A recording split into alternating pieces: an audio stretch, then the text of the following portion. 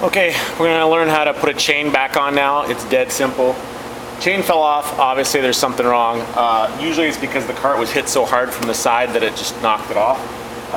But just check to see if the engine is tight, like if the engine bolts have come loose. If the engine's tight, you can't wiggle it back and forth, and the sprockets are tight, then all you have to do is just get the chain started, put it on the small sprocket like that, get it started on the big sprocket on the bottom or on the top. All right, and you just have to, once you got it started, I'll roll the cart forward so you can see this better. Get it started like that, just roll the cart back, and it's back on. Simple as that.